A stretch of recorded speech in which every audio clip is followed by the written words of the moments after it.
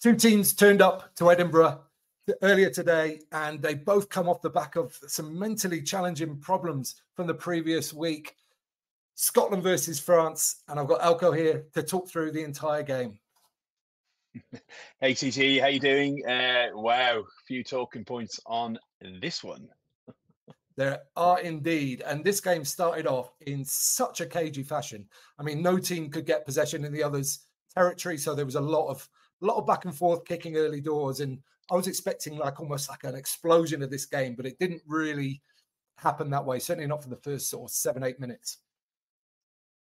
No, we were waiting for France to get off the ferry, to get off the plane. It was very Six Nation-esque, kind of, what France are going to turn up, and it was a bit of a weird one. And I don't know about you, I was completely thrown. I was out getting my sausages before the game, and I missed the anthem, so I was coming in just literally just for kickoff.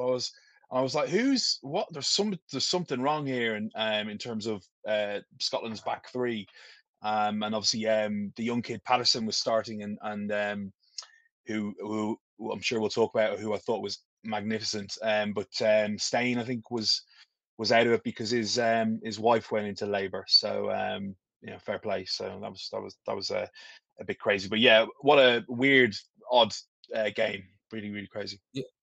Yeah, and it was, well, once it got going, it was full of physical intensity. The forwards packs really went at it, but that only really kicked into gear after, I think, an absolutely stunning try from Scotland. The movement and the handling and the timing of the passes was so perfect. And I think there were at least 3 passes which I would describe as being really clutch, really, it had to be absolutely perfect.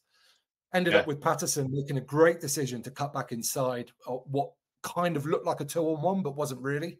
Got the ball to Hugh Jones on the inside, and then his pass, he didn't have enough time to use his arms in the pass, so he almost just caught it, and it was like a fingers pass to get it to White to score. I think it's one of the great tries, really. Yeah, it was a brilliant try. He was like a Tyrannosaurus Rex, wasn't he? At the end, just to nip it in, and then who scored it? Who scored it in the end? Ben White. Yeah, and he only just held. He was kind of bobbling it, wasn't he? And then crack and try. But yeah, I mean, it was two teams that were. It was, there was, after that, it was just bang, packs going out. Obviously, Sean Edwards had words with France. You could see that, particularly Fickou was really up for trying to maim people, but very disciplined in terms of height. And as we know, what happened last week. And however, it did, even with that amazing try, and this was mentioned in the commentary over here. In fact, I think it was Watson maybe that said it, or certainly Sam Warburton.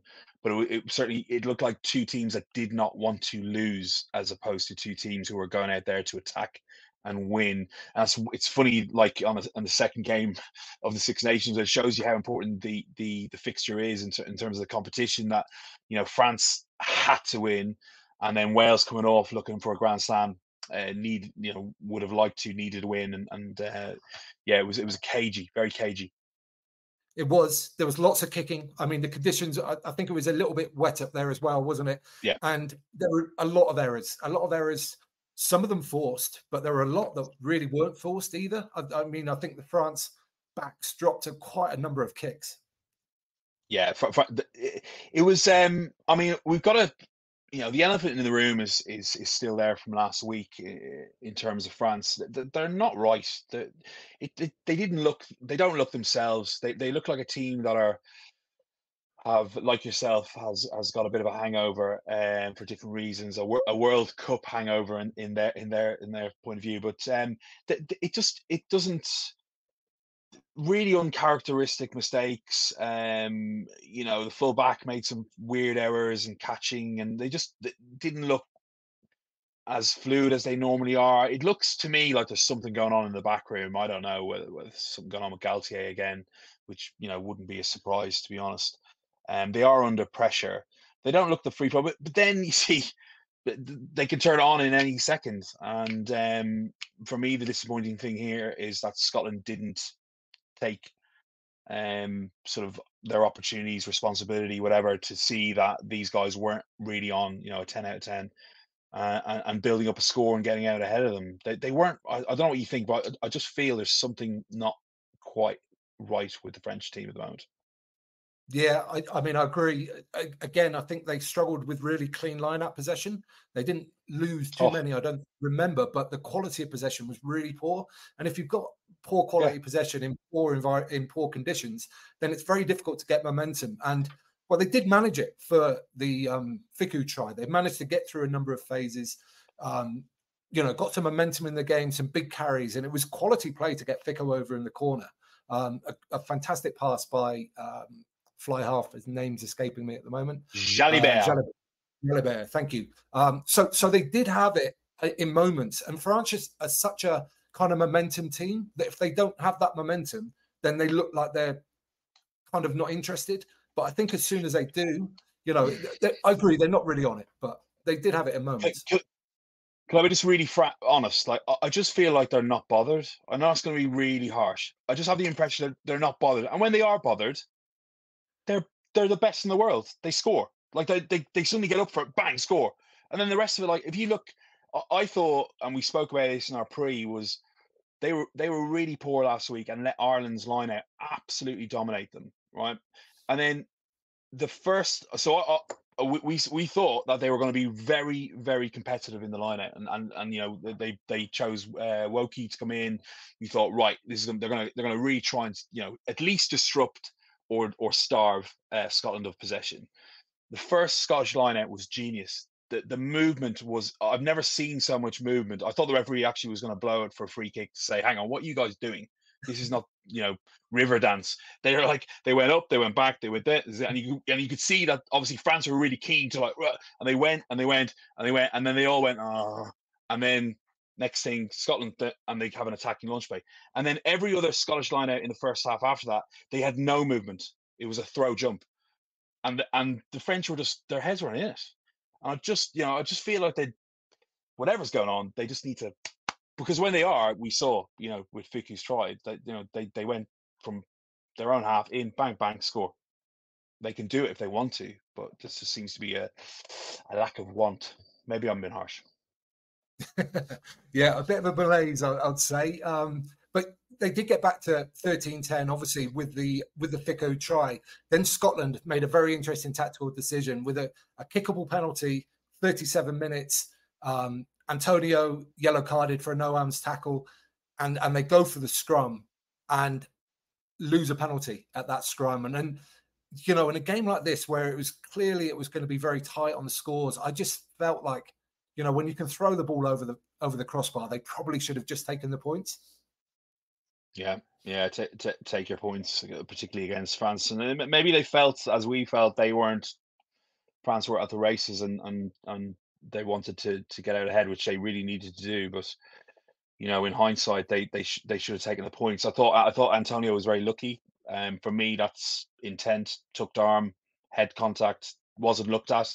I have no idea what was going on with the communications with TMO. You could not hear it on the TV.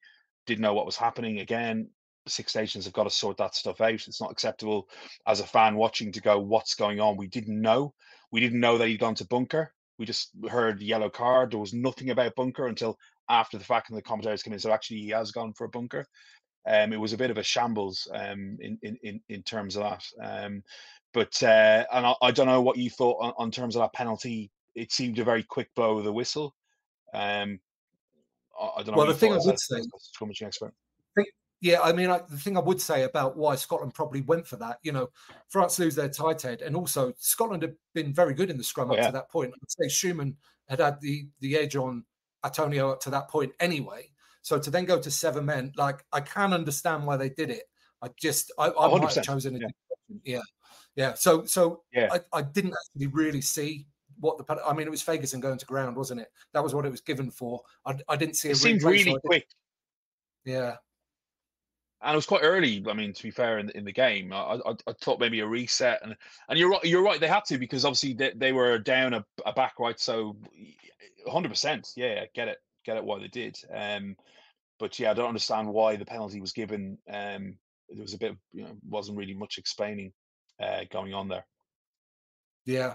And then, I mean, the second half just almost sort of collapsed in on itself a little bit, didn't it? Because we had those two really great tries in the first half amongst all the errors and kicking and all that kind of stuff. Then the second half really turned into two teams not wanting to lose the game. It was always within a score, sort of 16-10 for the vast majority of the second half. And yeah, just the kick pressure. France continued to make errors, which would only encourage Scotland to keep kicking them the ball, obviously. And yeah, I mean, it was definitely one for the purists in the second half as well. Yeah, I think, yeah, you're right. I don't think it was up. It was up to France to change what they were doing. It wasn't up to Scotland. Scotland were ahead, and therefore their tactics were working. So why should they change? They shouldn't change. And sort of, I guess Finn Russell was almost daring them to go at them, and they didn't take the bait as much as he thought they might do. This whole 5 meter chase rule needs to be looked at. It's it's becoming a bit of a piss take. At one stage it was like watching two, me and you when we used to watch the backs doing their training, and you just see two guys kicking to each other, going, "What are they doing?" So it was silly. So they need to look at that. Nigel Owens over here on comms was sort of talking about that and saying, really that the if you're ahead of the kicker, you should have to sprint back, because otherwise, you're going to have the kickers just stay and wait, because they don't have to move, they don't have to do anything until they move 5 meters, sort of thing. Yeah, it was an odd second half, wasn't it? It was strange, but again, it was up to France, and I was just dying for France to suddenly click into what we know they can do, because frankly, they could have torn Scotland apart if they had gone for it, which they kind of did through a kick later on. Yeah, well, Le Garrett came on, and I would say France suddenly looked a lot more lively after that point. And it was his really flat pass to Bielberry, and a fantastic bit of skill to chip that over, recognise the defence were coming up, which they had to do because they were short numbered on that blind side. Bielberry, perfect chip, bounced perfectly for him, finished it brilliantly. Amazing. It's exactly what we said he's in the side to do. And there aren't many players in World Rugby who can do that with, like, he does it almost all the time, doesn't he? He's so consistent with that bit of skill. It was a quality finish, and it deserved to win the game, really, as far as I'm concerned. Yeah, he's a great player, isn't he? And I'm sure they would have looked at the in-goal areas at Murrayfield and seen, there's an opportunity here to kick through, and you've got a bit more room with your kicks to do so. And yeah, frankly, yeah, I think that was enough to clinch it and deserve a win. I just wish we see more of that. We saw bits with Pinot and what's the fullback's name? His name escapes me. Ramos. Ramos. Yeah, and sort of nice little bits of interplay there, and sort of going for it.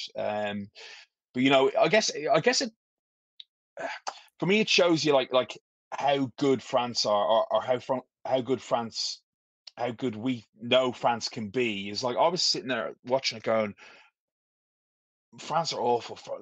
I was probably being concentrating on them and not as much on Scotland, but I was just thinking how poor they were, and they're probably a 3 out of 10, and yet they were still only 3 points in it. That's a scary thing.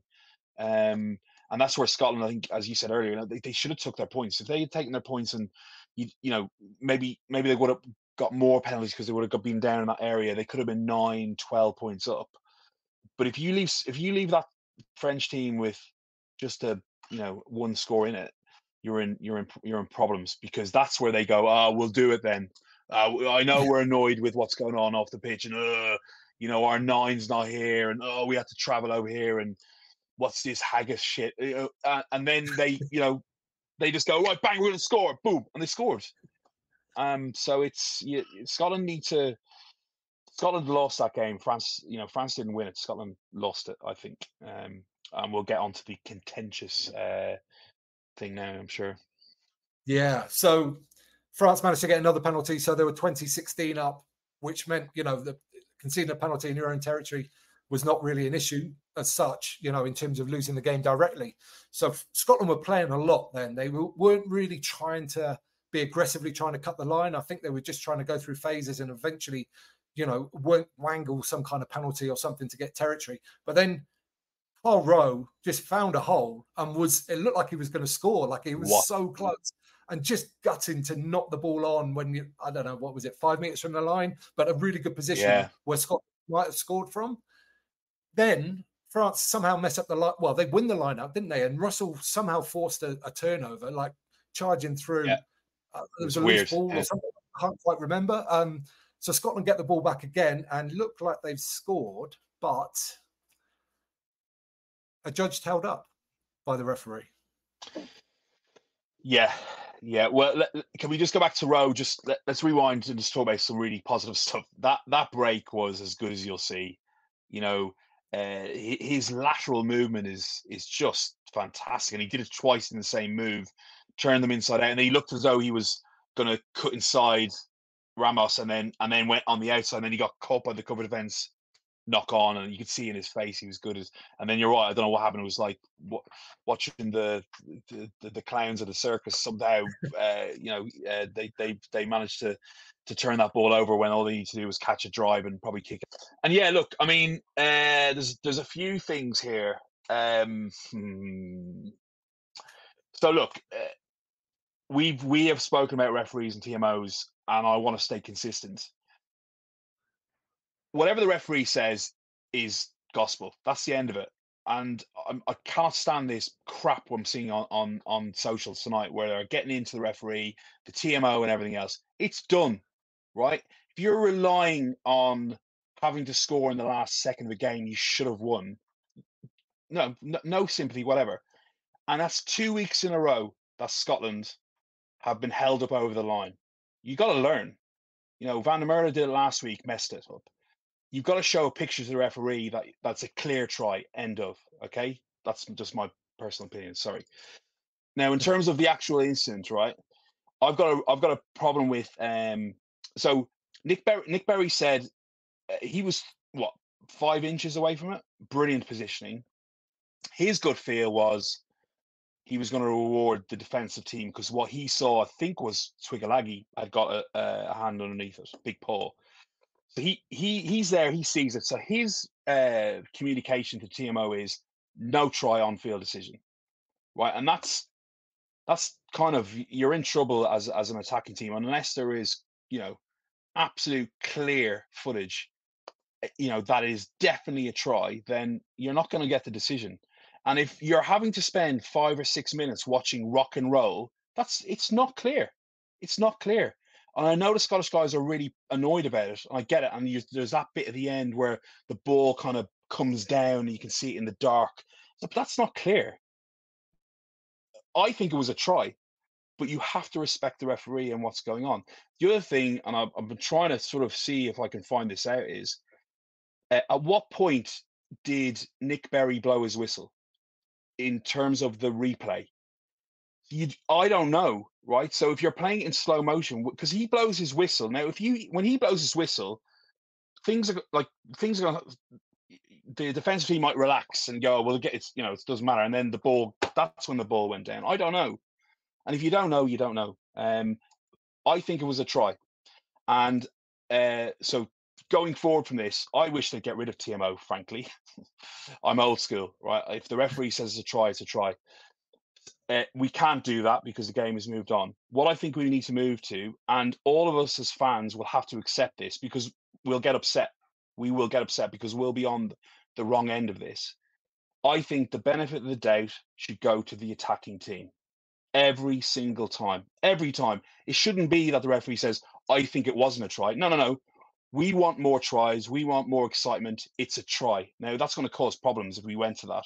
But I think we need to move more towards a more positive, high-scoring game. And then that takes all this stuff away from, and all the abuse that Berry will get and the TMO will get. It didn't help that the TMO was Irish either. That's my £500 million worth. Cheers. A great listen. Now, I would like to back you up on something like here, though. Like when we're discussing all these decisions, like it's never a criticism of the referee. It is like one of the toughest jobs. We are only discussing this because we find the whole intricacy of it interesting. And very rarely is it black or white. There's always some grey involved. So it's those intricacies that I personally find interesting, and it's never a criticism of the referee. It's an incredibly tough job, and I'd never want to do it. So I agree. I think in all probability a try was scored, but you can't give it by the letter of the law, and that's tough on Scotland, but that's the way it is.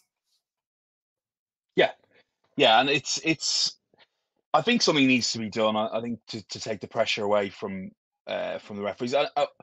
You know, but also you've seen kind of alluded this to this earlier on. Is it's like defensively. Well, you heard O'Mahony talk about it last week when Ireland got held up against France. That you know we know that the defensive teams are very clever, so they're so tackling and letting them come in. Now it was slightly different with what happened this evening or earlier on this afternoon. But we're going to get more and more of this, and therefore we need to protect the referees. You know, you know, or the fact the whole TMO thing has made it very difficult for referees because before I remember before there was TMO that it didn't matter because we just go well the ref said it wasn't a try so we just moved on. Now we're getting this whole thing of oh well this and it will never ever stop. You know we have to move on.